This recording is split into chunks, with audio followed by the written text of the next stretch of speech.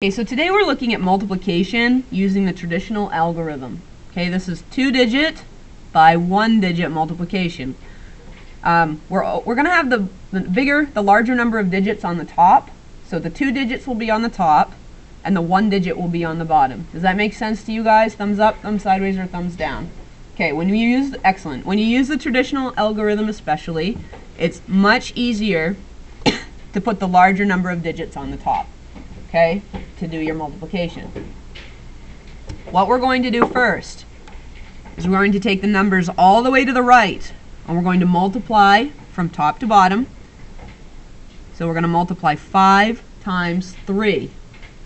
And if you've memorized your facts, which hopefully you have, or you will be soon, you know that 5 times 3 is 15.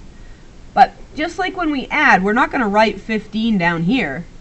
That's 2 numbers in one spot, so we don't want to do it that way. Okay, but what we are going to do is we're going to write 15 like this. The 5 here, and then we're going to carry the 1 over here, okay, to the next place value, to the next place, to the tens. Okay, so we've done 5 times 3 is 15. We got the 5 here, and then we carry the 1 up here. Now, we're going to cross multiply. Okay, we're going to multiply 4 times 3. Okay, 4 times 3 is 12. Okay, hopefully you've memorized that. 4 times 3 is 12 plus 1. So up here, we're adding. So whatever we've carried over, we must add.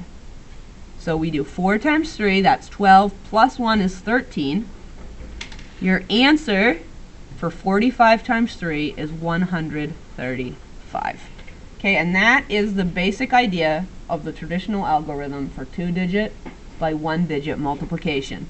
You multiply, put the numbers where they go, multiply, and then you add to get your answer. Okay? So give it a try. All right.